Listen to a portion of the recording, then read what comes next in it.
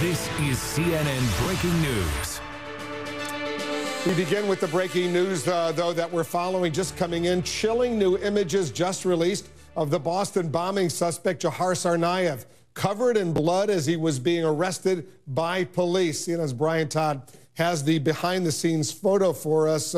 Brian, what is going on here? Why are these photos now being released? Wolf, these photos are jarring. First, we have to say this. Incredible photos released by a sergeant with the Massachusetts State Police named Sean Murphy. He is a tactical photographer. He was infuriated by the release of the Rolling Stone cover, by the picture of Dzhokhar Tsarnaev on the Rolling Stone cover. He felt it was disrespectful and an insult to law enforcement. So he, on his own, has released these pictures to Boston Magazine, and he's given at least a short interview and some quotes to Boston Magazine to accompany these pictures.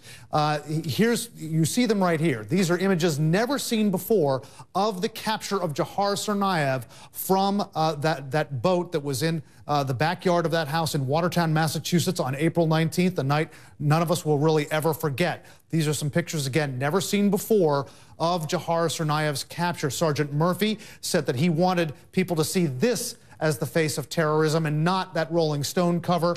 A couple of quotes from him that he felt that this was insulting. Quote, "I hope that people who see these images will know that this was real. It was as real as it gets." And he believes this is the better image of terrorism than that Rolling Stone cover, Wolf. Again, let's look at these pictures again. You see, in this one in particular, the laser scope paint of basically the targeting of Dzhokhar Tsarnaev on his head. They've got the laser scope from their rifles on his head as he emerges from that boat. Very, very dramatic. You see him pulling his shirt up when they asked him to, they asked him to do that to make sure he had no weapons on him. So he does that with the laser scopes on his head. There's a picture of him climbing out of the boat. You see him swinging his leg over the boat right there.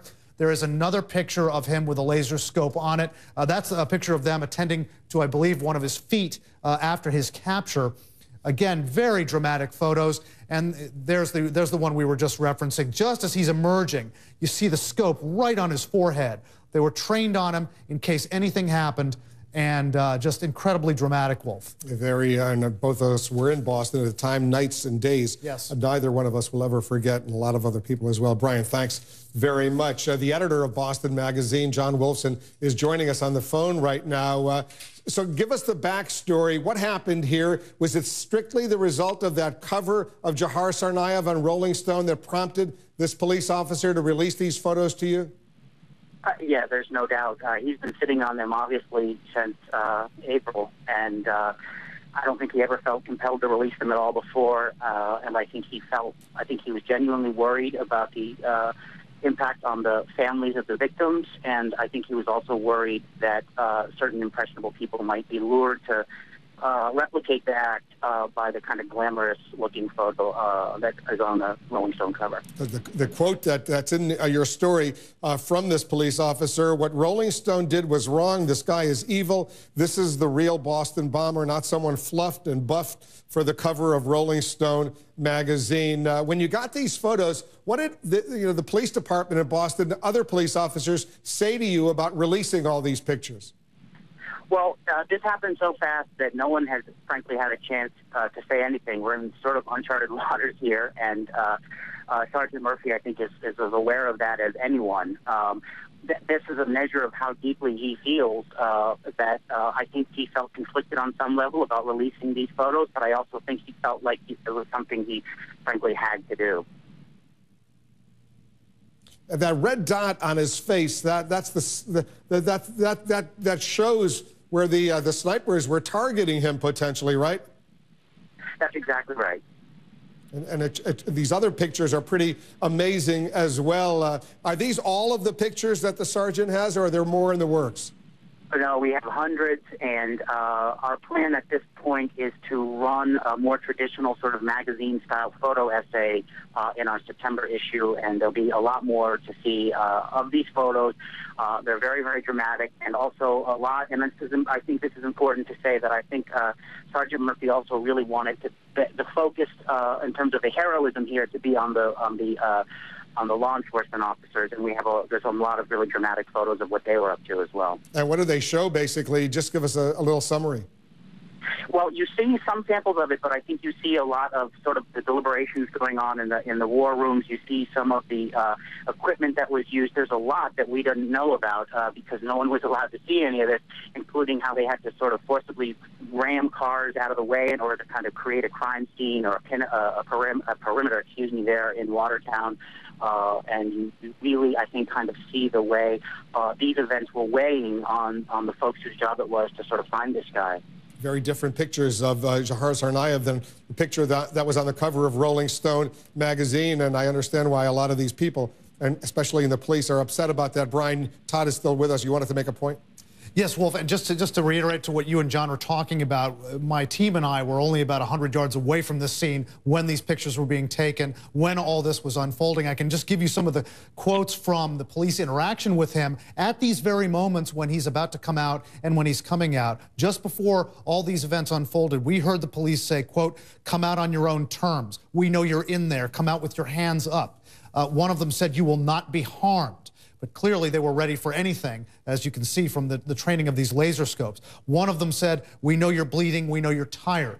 Those were some of the words from the police officers that accompany these pictures at those very moments. I want to get some legal analysis of what's going on as well. Let's bring in our legal analyst, Jeffrey Toobin and Sunny Hostin. Jeffrey, what do you make of this latest development, these pretty brutal, gruesome, graphic pictures of Dzhokhar Tsarnaev?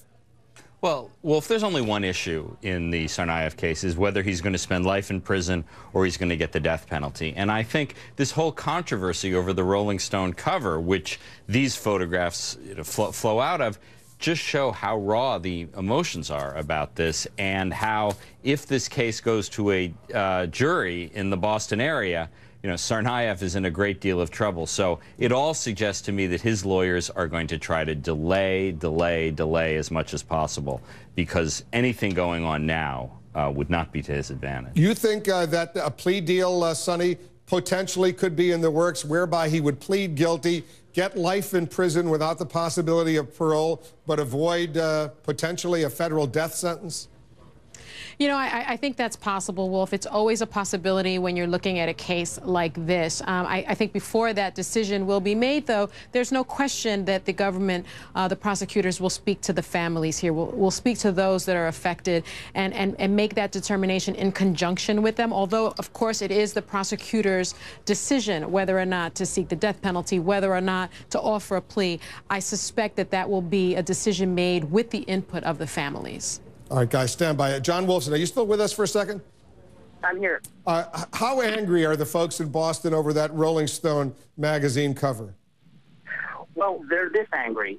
Yesterday, I wrote a fairly softly worded, I thought, I wouldn't call it a defense in any way, but it's sort of an understanding of the cover, and saying that I thought that some of the outrage was perhaps out of proportion to what had happened, and I heard from a lot of people who did not agree, let's put it that way. And it's very raw. I think that I don't have a sense of when it's frankly things are going to begin to heal. I will say that Sergeant Murphy felt strongly that the families had just begun this process of healing, had just begun to sort of regain their privacy, and I think he felt that this cover doubly victimized them by dragging it out again at this worst possible time, just as things were starting to heal. I suspect if Rolling Stone had an opportunity to do a do-over, they would have used the picture on the right on their cover if they wanted to put Dzhokhar Tsarnaev on the cover, as opposed to the picture on the left part of the screen on the cover, but we'll never know for sure on that. All right, John Wolfson, the editor of Boston Magazine, thanks very much. Sonny and Jeffrey, they're sticking around. We got more to talk about, as is Brian Todd. Still ahead.